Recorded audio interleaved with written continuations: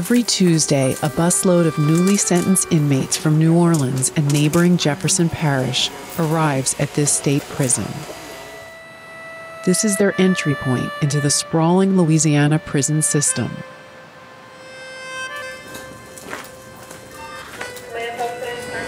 Gerald Thomas, Craig LeBlanc. They're here in Cottonport only briefly for screening and orientation.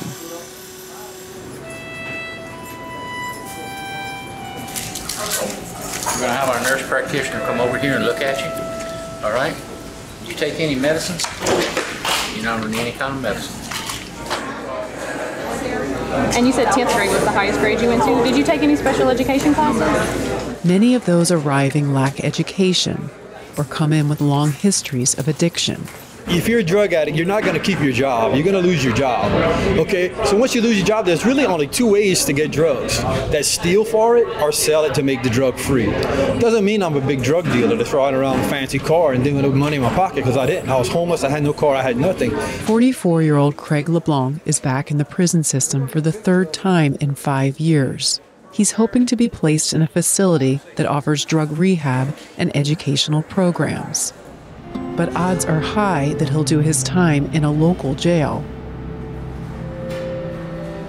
For decades, Louisiana has incarcerated more people per capita than anywhere else on earth. In the 1990s, the state's prisons were so full that a federal court ordered the Department of Corrections to reduce overcrowding. So they encouraged local sheriffs to convert their jails to prisons that could hold inmates for the state, with a promise of future profits. And so you had this growth industry of these new prisons popping up across the state. But the prisons weren't state-run. They would be a local parish, and that local parish may have before had a jail that was relatively small, but now was really incentivized to invest in a larger prison and to be a subcontractor for a price to the state of Louisiana.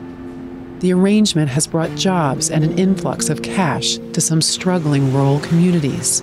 So when businesses start to close and when the economic opportunities in a very rural parish start to diminish, in so many locations, the parish prison became the space to continue economic generation.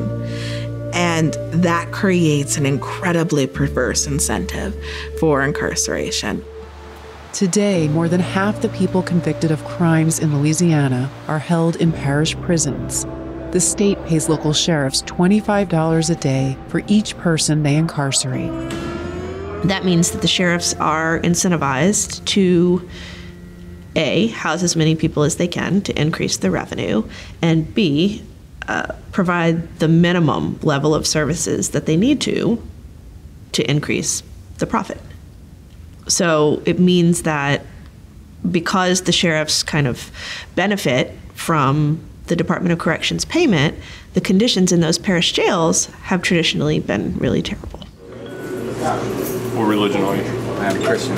Michael Sosa Santiesteban is about 2 years into a 12-year prison sentence for burglary. He's already bounced between 8 different parishes. If you're lucky, you go to a parish jail which is calm, where there's zero tolerance, where there's, zero violating, there's zero violence. But if you're unlucky, you go to a place where you get no rest, you get no sleep, and your expected level of security is non-existent. A sentence that you spend in a local jail or prison is a sentence that probably comes with very little programming. It comes with very little opportunity to take courses on anger management or to get your GED. It means that the odds are high that you will not get routine medical care. The odds are high that you won't get appropriate dental care. If you have a mental illness, the odds are very high that there will be no one there who will talk to you about your mental illness, treat your mental illness, or provide whatever you were being provided on the outside. The man in charge of running Louisiana's prison system says $25 a day is simply not enough to provide anything beyond the bare minimum. At $25 a day, you basically can, I call it lock and feed. Lock and feed is basically they have the funding to be able to clothe them, be able to provide food for them, be able to house them, and provide security. When somebody comes into our system, they're in a grade level of somewhere around the 7th grade. That's the average grade level when we get them. So obviously, they have failed in our education system. So then we get him, and we expect it to create miracles, and we're certainly not going to do it at $25 a day. For the past 2 years, LeBlanc has been spearheading an overhaul of the criminal justice system. The prison population has dropped 11%, saving the state about $30 million. Now, LeBlanc is reinvesting a portion of the savings in programs designed to keep people from returning to prison. We can't expect people to come to prison and be dropped back off on the corners and expect them to succeed. It's not going to happen, and we're changing that, and that is a big part of our reform efforts.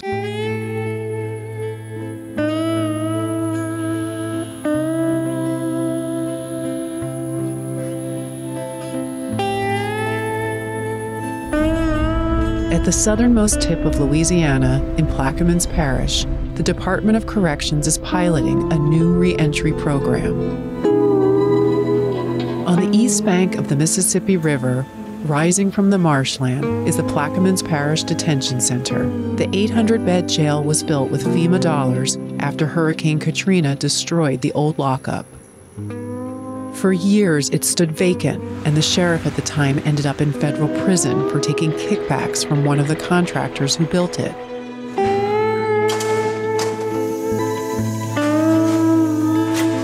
By the time Jerry Turlick became sheriff in 2016, the jail he inherited was deeply in debt, losing almost $5 million a year.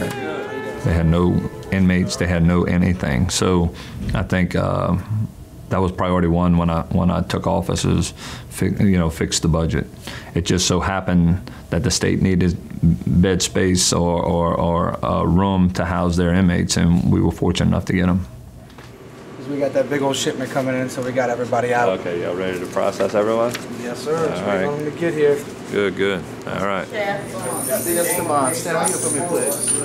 Here, prisoners who normally would be scattered across dozens of jails in rural stretches of the state are being brought together in a single facility.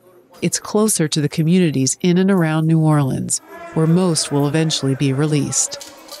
On top of the $25 per day the Department of Corrections pays the sheriff for each prisoner here, it's paying an additional $1.2 million for rehabilitative programming, including courses on anger management and substance abuse. So we were discussing last week about the different effects, the biological. Education is key. So the first thing is to get these guys educated. If they do not have a high school diploma or a GED, we make sure that we get them into those classes first. There's also vocational training. It's designed to teach in-demand trades and eventually match former prisoners with jobs on the outside. The first thing you do is unplug your tube. Never work with a plugged-in power tube. Anybody know what this is? Nobody? No?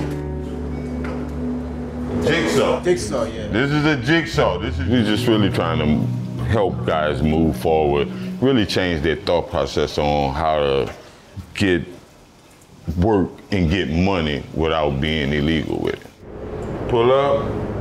Noseyaba Okanseri is 5 years into his sentence for bank fraud and identity theft.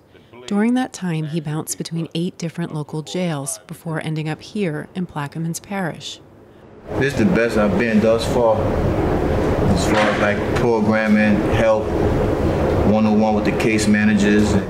Okanseri, who has since been released, says he's grateful he learned skills he can use on the outside. I know it's hard to get out of jail and instantly find a job. It's thin trading right there, because you could go left or you could go right. And we're trying to keep them on the right path, so I'm trying to hit them with these jobs as soon as possible. Chris Kendrick knows what he's talking about. The chaotic year after Hurricane Katrina, he saw his life fall apart. Yeah, I hit rock bottom. My mom passed, I lost my house, I was homeless for a few weeks. I fell off and went to jail, and that's how I came into this.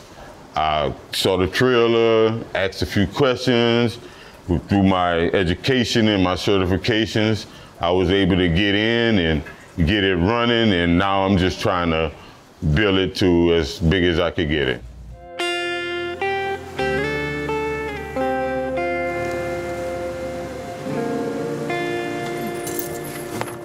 Word is now out among inmates throughout the state. Many are asking to be transferred to Plaquemines Correctional Center, where they think they may have a better shot at the future.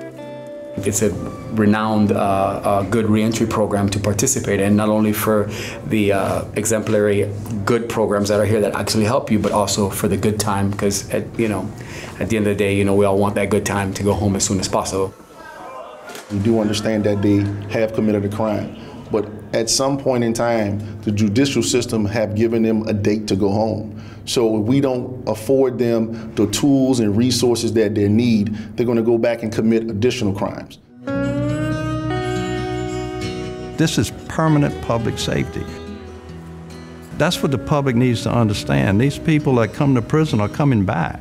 And if they want them to come back where they can be on their feet and earn a living and pay taxes and support their family, then they need to understand that we need to invest in this system. We have got to fix the system. Secretary LeBlanc's efforts to address the problems in parish prisons are welcomed, right? But it's early still. And this is a large system. And for the folks who are sitting in a small local parish prison right now who don't have the access to sort of the pilot sites for justice reinvestment, I'm not sure how much benefit they're seeing quite yet.